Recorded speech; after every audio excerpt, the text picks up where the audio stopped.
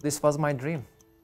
So it's like my dream come true. The things that I do is I always wanted to do, and since I graduated from undergrad.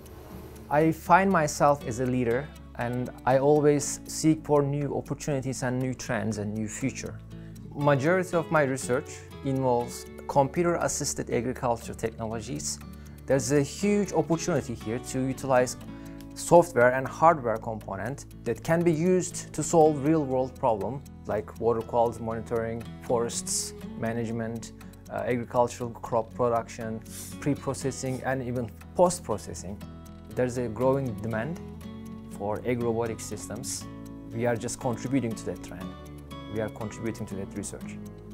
The goal here is to improve farmers' life. We are not trying to take jobs away. We are trying to bring in more jobs by bringing new technology and a new expertise in the field. That inspires me, that other people appreciate what I do and they actually follow my lead, and that kind of makes me feel happy. If I open a path, and if that path is useful, and when I see people follow that path, that gives me all the pleasure in life. To see that what I do actually is useful for many people.